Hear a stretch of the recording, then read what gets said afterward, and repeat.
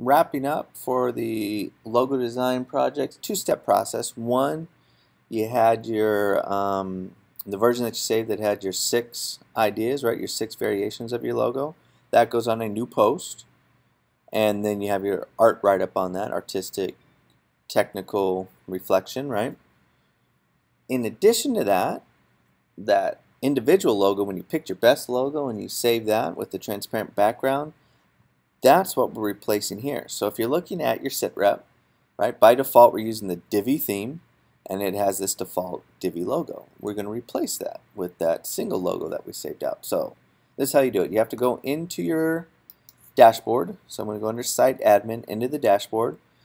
Along the left side here there is options for Divi, and we want to pick Divi theme options. And this first one under the General tab, Logo, we're going to upload image.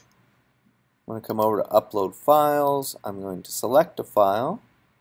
You want to go to your Google Drive, right, under your web folder. I'm going where I save mine, but yours should be Google Drive web folder. And that one that's just logo PNG, right, that single logo. We're going to choose that and set as logo. Scroll down, save. Roll over your site name, visit site, and let's check it out. And that's what you should have, right? You should now have your logo up there looking cool, and a post that has your 6 different design ideas and your little write-up, and you're golden.